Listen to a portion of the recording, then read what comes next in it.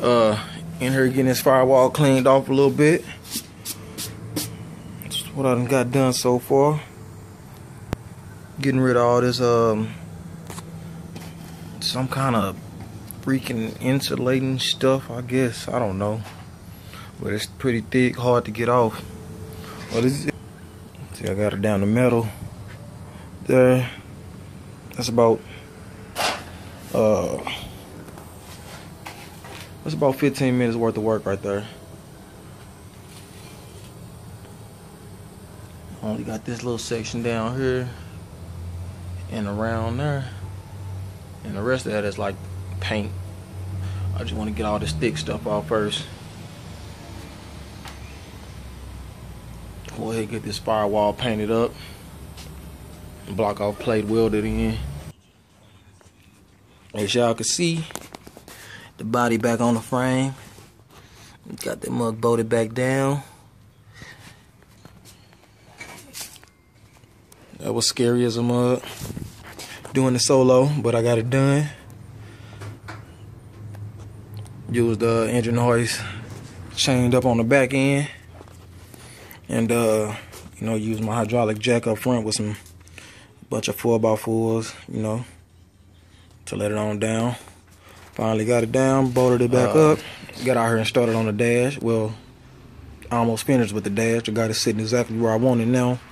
First couple times I had it in, it was just pretty much for looks, but it's where it needs to be now.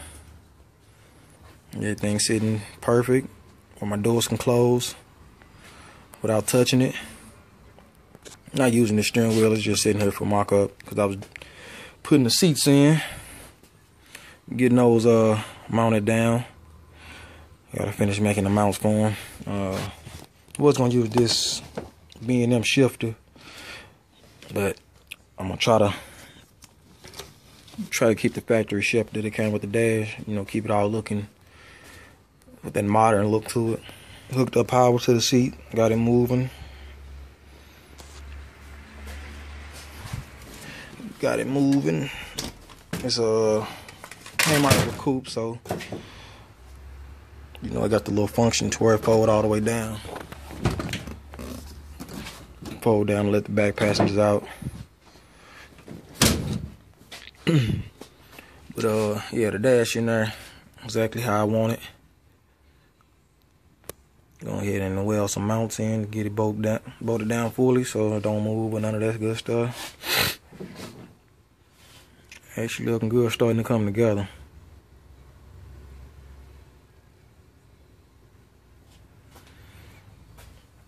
Go ahead and finish getting these seats in here.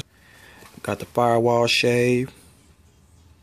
Well, not shaved, but grinded all that thick gunk, some kind of insulation stuff they had sprayed on there. Got all that stuff off, so I'm gonna get ready to start smoothing that out and go ahead and cut my little AC delete, a little plate. Cut that out.